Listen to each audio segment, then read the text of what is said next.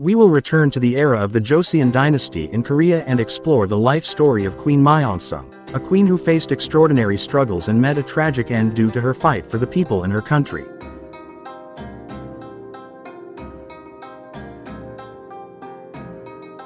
Qeen Myeongseong, also known as Qeen Min, was born on October 19, 1851, in Yeoju County, Gyeonggi, Korea.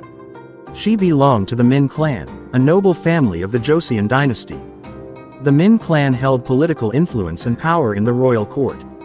Unfortunately, Qeen Myeongseong lost both of her parents at a very young age. This loss had a profound impact on her and shaped her character in the future. However, not much information is known about her mother, her childhood, or the causes of her parents' deaths. Losing both of her parents and experiencing a difficult childhood in poverty, Qeen Myeongseong faced significant challenges in life.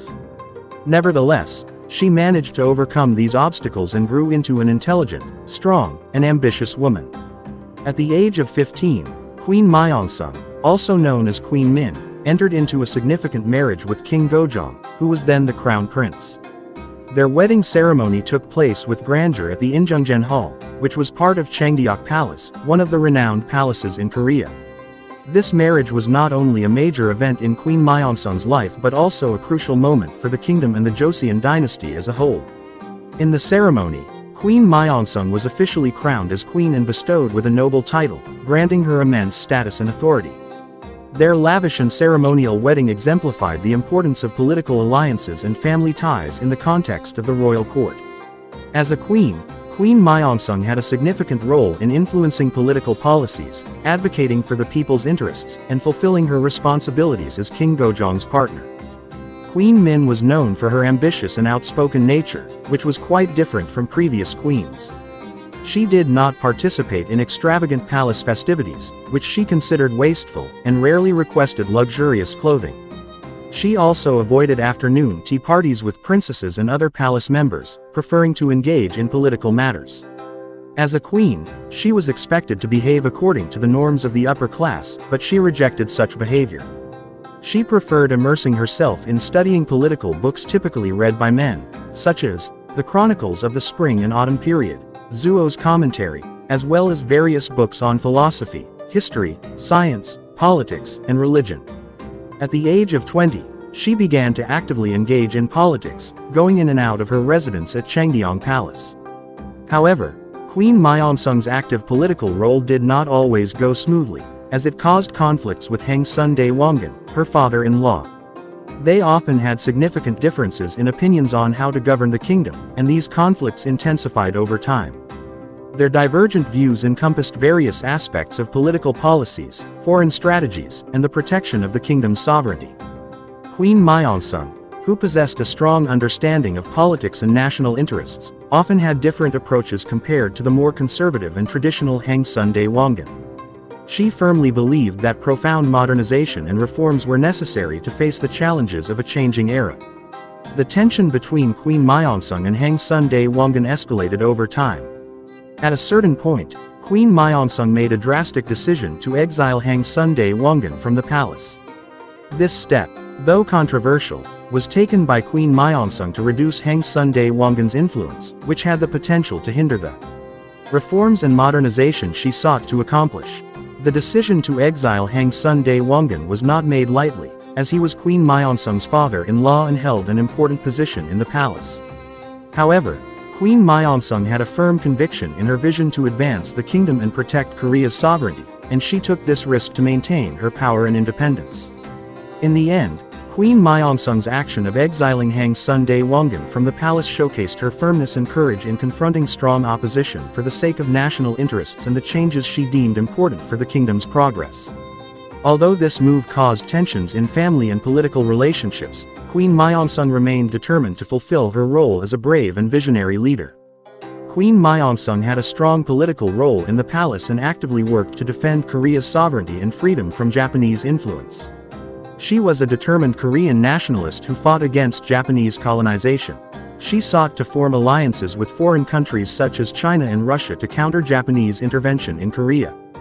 These efforts posed a threat to Japan's ambitions of controlling Korea and transforming it into a colony.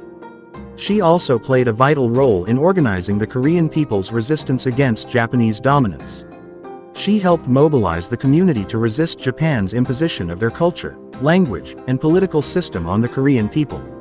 Many people greatly loved and appreciated her role and efforts in safeguarding Korea's sovereignty and resisting foreign interference, particularly from Japan. Qeen Myeongseong was regarded as a symbol of resistance against imperialism and foreign oppression. She was seen as a courageous and steadfast leader who fought for the interests of her people and preserved Korea's cultural and national identity. However, some people disagreed with her policies as they considered her too progressive and a violator of important cultural traditions and values. Nevertheless, Qeen Myeongseong remained steadfast in her belief that she was only fighting for the sake of her people and her country.